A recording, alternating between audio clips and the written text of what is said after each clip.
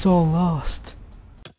Hey, Patrick here, welcome to this episode of The Age of Courage. In this video, I want to share with you 4 ways in which you are choosing mediocrity. Don't believe me? Let me prove it. But first, I just want to clarify that this is not just about you. Just about everyone in their lives at some point chooses mediocrity. Whether you're conscious or not, you chose to stay in the situation you're in. This way, you would not experience more disappointment, just like Thor did in Avengers Endgame. The reason you stay in bad jobs and bad relationships is that you become used to them. We tend to trust what we are used to. Predictability brings peace of mind. For Thor, after failing to stop Thanos from making half of the population of the universe disappear, he chose to live a very depressed, very human kind of life. By the time Banner and the others found him, he was already consumed by liters of beer and hours of Fortnite, 2 of the most common addictions of our time. Sounds familiar? He lost his confidence and he's stuck in a life that he got used to for 5 years. The second reason you choose mediocrity is because it's attractive.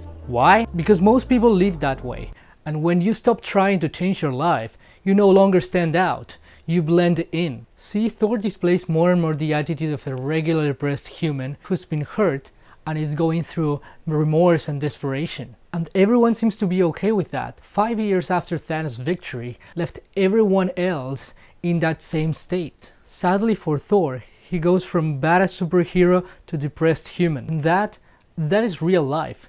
Only he woke up when he was encountered with his friends, heroes who haven't given up. The third reason you choose mediocrity is that it seems the most logical thing to do. See, common sense makes us believe that any big undertaking is just a fantasy, that dreaming big is only deceiving ourselves. And what was Thor's attitude? To him it was pointless to keep fighting. His understanding of the world was deeply shaken. Killing the villain didn't bring everyone back from the disaster we all witnessed. What made more sense was to give up. That's what most of us would have done. Number 4 is that mediocrity protects us from failure. Everyone hates failure. It's shameful, humiliating, and embarrassing.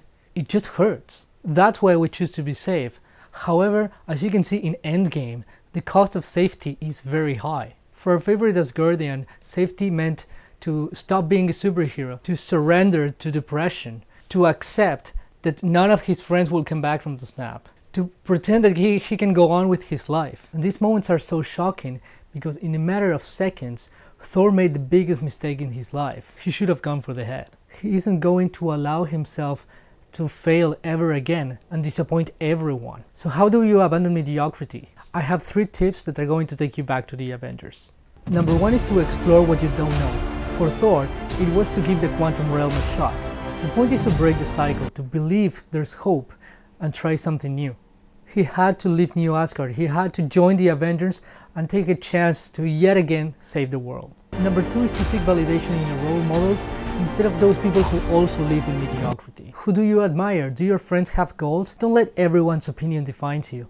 Only those of people you trust. And what was the motto the Avengers chose for their ultimate challenge? Whatever it takes. Whatever it takes. Thor was surrounded by superheroes like himself. They also faced defeat, lost their loved ones, and failed to themselves and the universe, but never gave up. So if Banner could do it, and Natasha and Steve Rogers, he could do it too. Number 3 is know that you might fail, but it's worth a try. Look, no matter how confident you are, you might fail. For Thor and the Avengers, their chances of failing were really high. When they traveled to the past, Banner did everything to convince the Wise One to give up the Time Stone. The Avengers lost the Space Stone to Loki. The stakes were the highest, but they had the determination to save the world. Having a goal that awakens that unstoppable confidence is what's going to make you abandon mediocrity. Not because you're going to succeed the first time, but because of having the courage to take a chance and overcome the toughest times. And that's how we see our defeated superheroes return to the battlefield and accomplish the impossible, defeat Thanos and his army. So tell me, what is your goal? Leave a comment below sharing your goal. And to enjoy more amazing content, please subscribe to my channel.